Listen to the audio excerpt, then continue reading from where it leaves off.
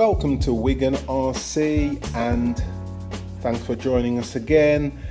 And today, the age-old problem of fuel pumps, filling up your turbines, your gases, your whatever you've got, two-stroke, 3D planes, whatever, with fuel.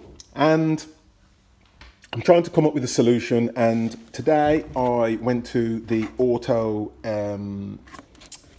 store and I bought a car fuel pump.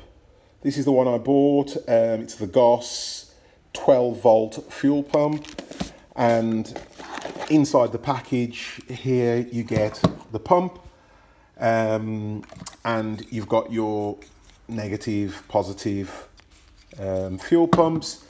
And then I also purchased the tailpiece, male, there's the size, and that's these little brass fittings here to connect on both sides. Now these pumps, they flow in one direction, so as you can see the arrow there, that's the flow from this side out to that side.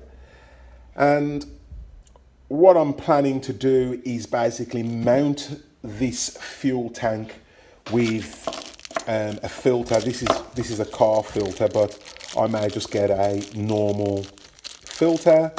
And then I'm just going to, I've got some Tygon Fuel pump here, and then somehow kind of try and jimmy up. Let me try and open this with one hand. What I'll do is I'll have a clunk. This is an old Pilot RC fuel tank. What I'll do is inside my jerry can I'll have a clunk filter connected and filling up my plane with Tygon fuel. I'll heat up this, as you can see here, I'll heat up this Tygon so that I get over this 1/8 of an inch. What do they call them? I forgot the name of them. Anyway, this fitting here, I'll heat this up so it goes over this, and then I can just tie it with cable ties just to keep it tight.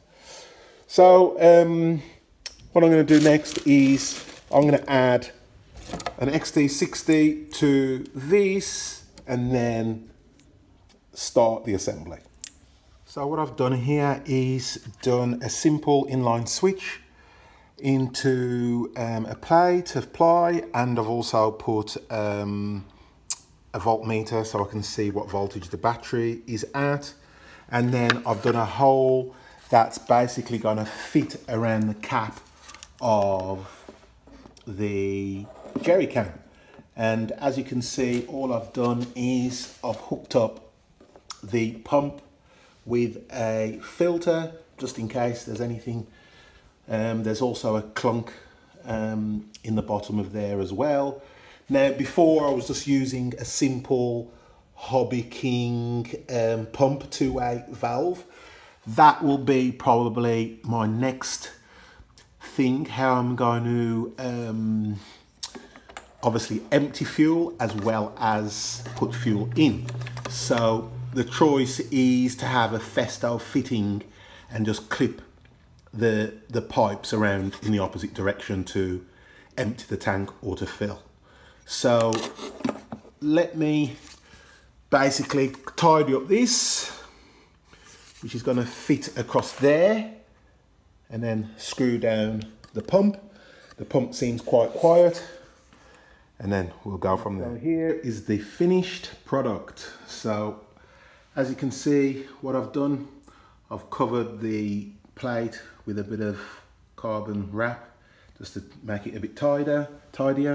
Here is a 3-cell 8000 battery that is just connected with an XT60, and I've got a fuel filter here, so at least any little bits will be trapped, as well as a clunk filter in the tank.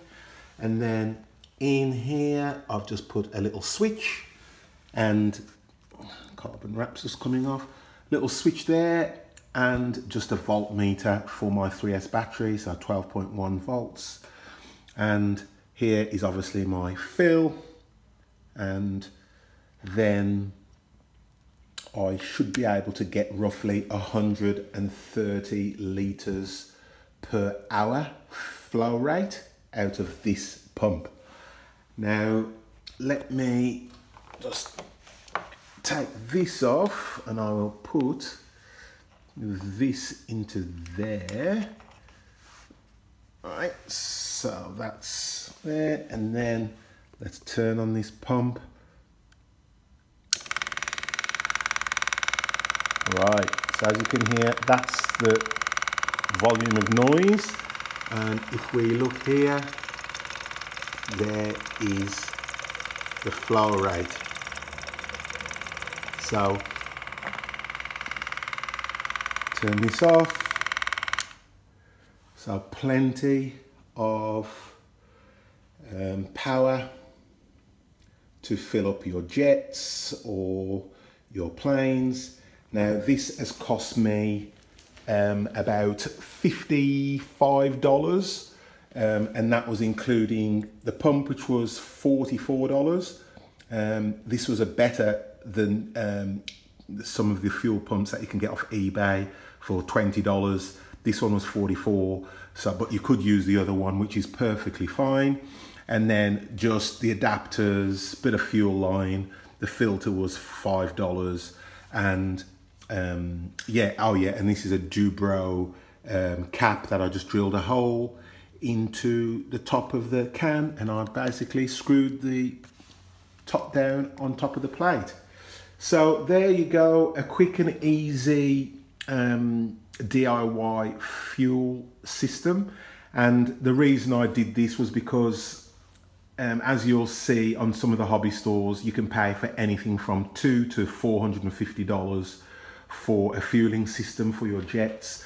So this was a great alternative, and obviously a lot better than just the Turnigy fuel pump. Now, one thing we must bear in mind is that this is a solid state electric fuel pump, so it only flows in one direction. So my version 2 to get around that is simply to switch these two pipes around to take the fuel out of the aircraft. Now what I'm going to do in my version 2 is I'm simply going to put a Festo fitting or some sort of quick release here and some sort of quick release here, and then I can basically run the this round to this side and then this round to this side. So then that would be putting fuel back into the tank. So a little bit cumbersome. I'm going to have a think about it, but for now my main issue was just finding a quick and cheap easy way to fill up my jet without having to spend, you know, $400, you know, plus on the fancy fuel systems. So as I said, this is just a cheap and easy solution that I could whip together in an hour or so, just to find a quick solution before I look at anything else. So anyway, don't forget to like, subscribe and comment. And yeah, I'd like to thank Tim Morland, who gave me the idea for this, because he's done a similar version with dual pumps, and I just wanted to try and do my own version. So thanks a lot for Tim for helping me think out how I was going to structure it. And yeah, don't forget to like, subscribe and comment, and I'll see you in the next one.